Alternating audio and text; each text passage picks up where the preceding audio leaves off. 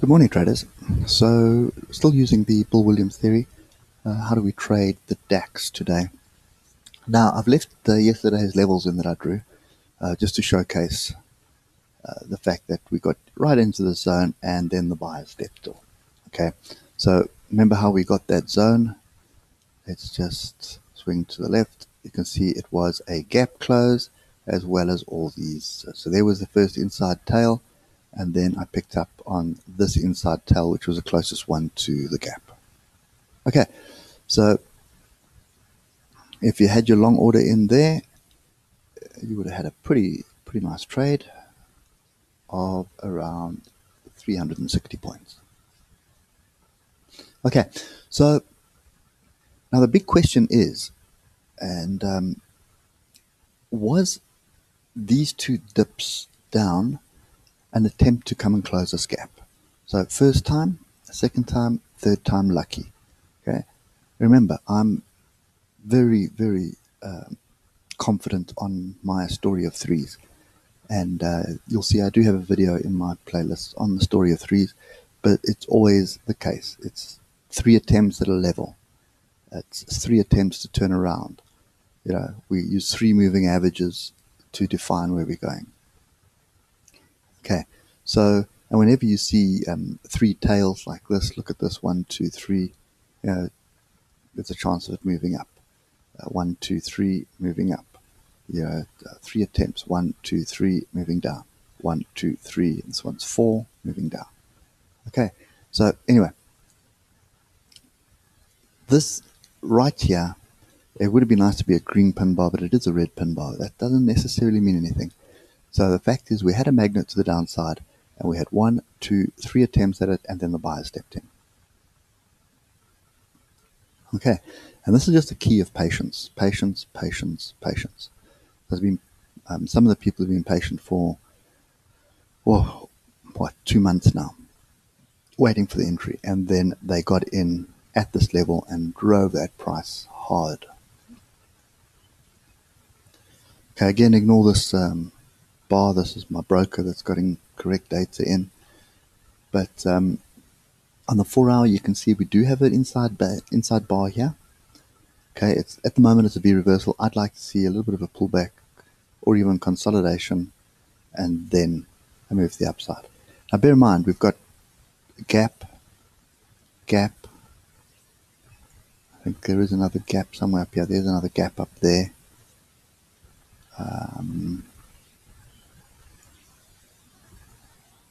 Where do we have another one? I'm sure we have another one somewhere. There it is there. Okay, and there's another one up there. So that's that one's closed. Okay, so we've got 4 gaps to the upside now. So that's 4 very strong magnets to the upside. Okay, so I'm still in 2 minds on the DAX. So bear in mind this. Let's just get rid of this trend line. We've got it already. So this consolidation that we had, which has broken, is fairly significant. However, what is happening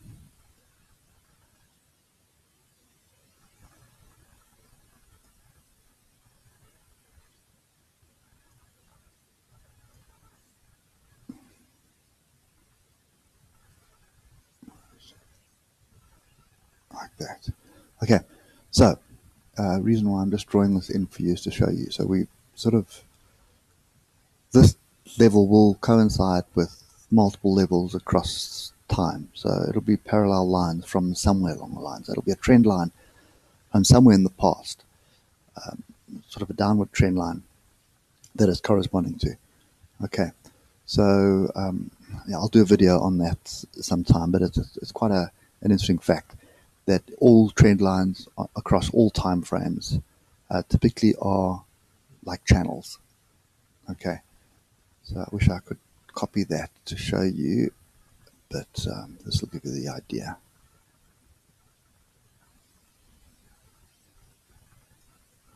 Okay, so you can see how price uses it here, uses it underneath here, then bouncing off it, bouncing off it, bouncing off it. Right, so yes, we do have a head and shoulders. Bear in mind I'm on the weekly now, okay? Yes, we do have this head and shoulders. However, we also have a fairly strong channel that is formed on the weekly. This could be seen as an exhaustion bar onto a level. Okay, now bear in mind what I said. We had a gap. You don't see it on the weekly here, but we definitely had a gap here with a daily gap, and that was a magnet. And you can see from this weekly close here, so if I just use my cursor, you'll see, look to the left here,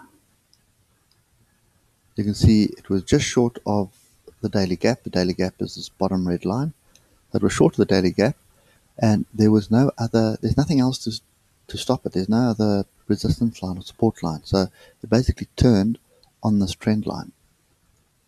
Okay, so it turned on the trend line, rallied off it, came back, and we thought, okay, double bottom here, maybe it's a range, and didn't really pay attention. Well, I'm talking about myself now. I didn't really pay attention to a daily gap, and one time, second time, third time, lucky.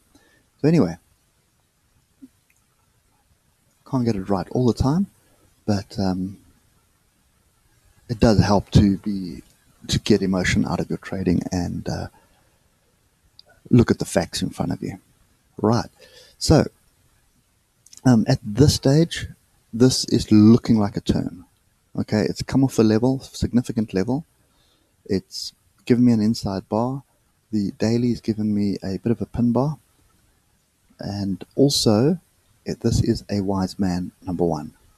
Okay, so if I just get rid of the noise, and again, those that are not familiar with the wise man number one, where we broke through the alligator, which is there, draw your trend line along price, and at the same time, from the same point to where the red part of the alligator, the teeth, crosses over, so kind of in that area there, you can see, well, you could actually just kind of do this. Okay, so from the top of price onto the alligator, you can see the divergence. Price, all you're looking for is to see where the price is far away from the alligator. Okay, the further it is away from the alligator, the more of the divergence, the more likely that that is a wise man number one. How do you trade a wise man number one? Well, on the daily, you're waiting for a daily close above this level here, which is 11,083. Once you get a daily close above that, that is your entry, and your stop would be below the tail. Okay, on the daily, that's going to be quite a massive wise man number one. So maybe not really what you want to do. Okay, this is sort of a wise man number one, not entirely true. It is my second signal.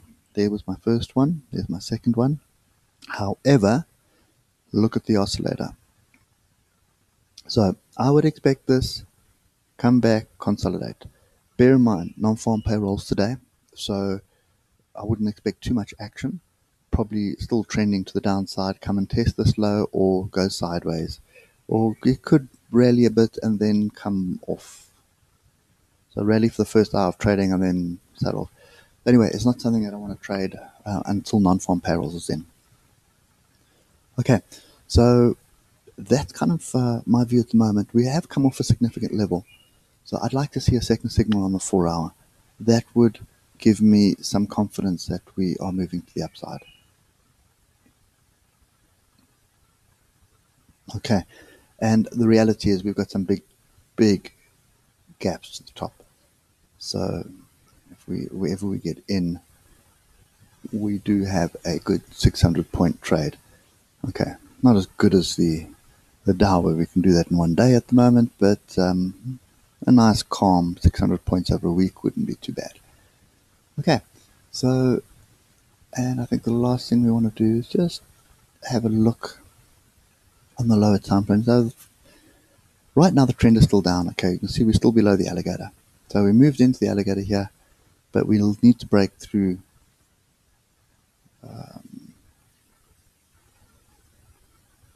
so this fractional break here on the half hour is valid.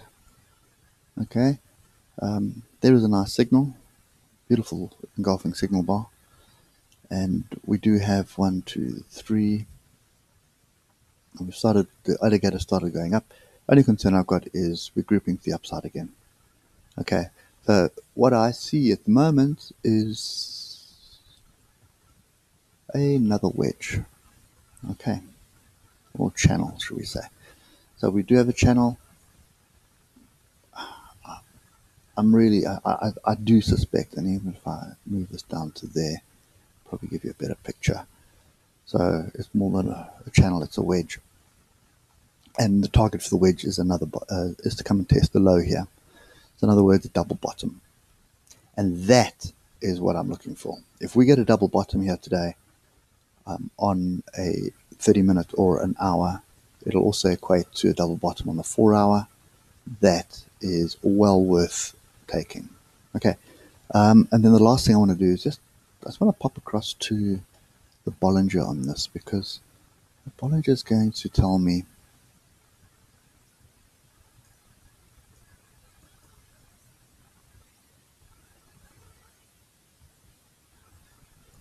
it's going to be a bit of a mess, isn't it, because of that.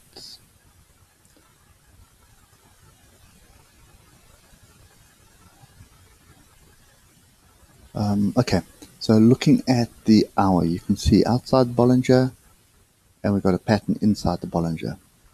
Oscillators are grouped to the downside, so we're looking for a potential turn.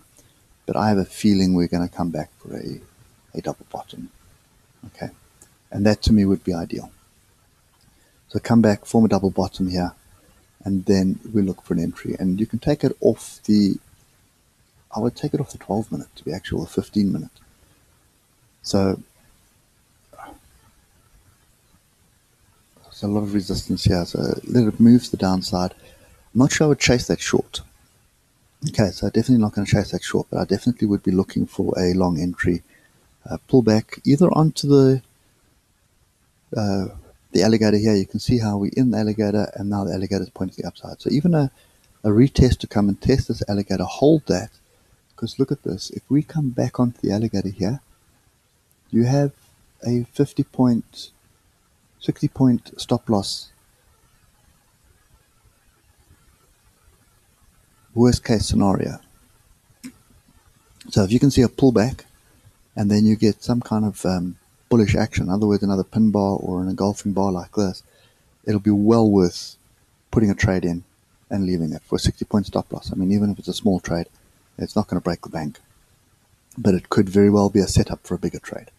Okay, so that's kind of the way I'm looking at the DAX at the moment. Going to be paying very close attention to this, because my risk to reward on this trade would be immense. Okay, and I think the last thing I want to do is just head across to the monthly, because I want to highlight something here. So that gap close was also a fairly significant monthly level. See, 1, 2, 3, 4 monthly tails sitting up there. Okay, and we've now tagged it.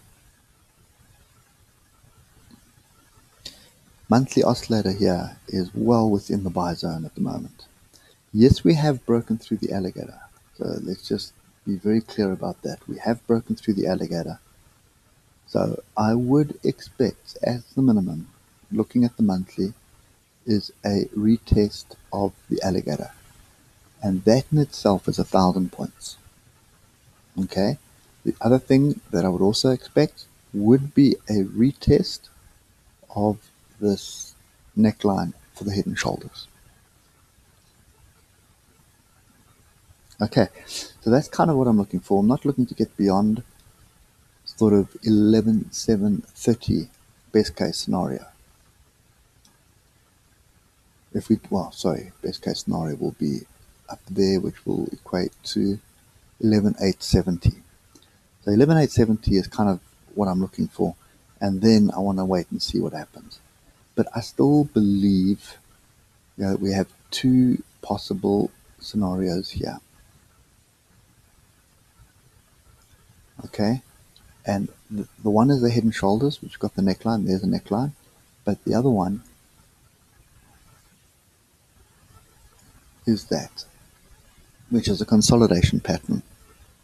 Okay, And then the last thing that we need to take a look at is put your Fibonacci on. I'm going to take it from this level because here you had a rally and a pullback, which was a fairly deep pullback. So I'm going to take this like that, and you can see we're on the 61.8 as well. Okay, so all I'm saying is you have channel traders that are going to be buying off the bottom of the channel. You're going to have Fibonacci traders in 61.8 that are buying off here. And then what you're going to have is you're also going to have ichimoku traders who are going to be buying off the monthly cloud as well. So they'd be looking to get an entry here and they'd have stop below the cloud. Okay, weekly ichimoku traders would be trading short, but I'm referring to long-term traders at the moment, large institutions, pension funds, the likes. Okay, so that's kind of the view. And then obviously the other thing that you need to bear in mind is I don't have stochastics or anything, but if you look at the stochastics and RSIs and things like that on the monthly, they're all going to be grouped to the bottom in the buy zone, MACD, etc., etc. So they're all going to be indicating it's time to buy on the monthly. Okay, so that's kind of my view of the land at the moment. I'm looking for, it would be nice to have a double bottom on this level, on a sort of an hour or a 4-hour level, and that would give me confidence to get in long.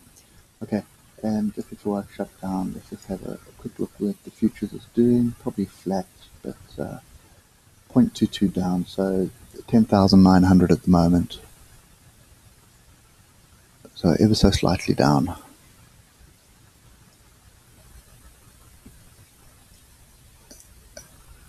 Yeah, around there.